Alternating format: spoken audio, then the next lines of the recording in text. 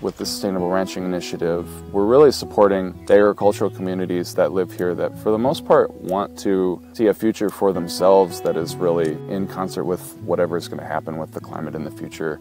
Grazing livestock and producing meat is a lot more compatible with this region than tillage and crop production.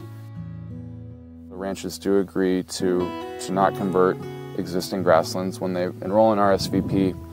As a benefit to them from participating, we provide support for infrastructure developments on ranches, and we also provide scholarships for educational programs. And we have over 100 ranches enrolled in the network in the Northern Great Plains. Baseline of RSVP is to just provide a peer network where ranchers can connect with one another. The more we implement more sustainable practices, and especially with our grazing management, so we see the benefits right there in front of us. Better land health, better soil health, the grasses do better with it, our cattle do better because of that. We see more wildlife, and there's an economic benefit to that for us too.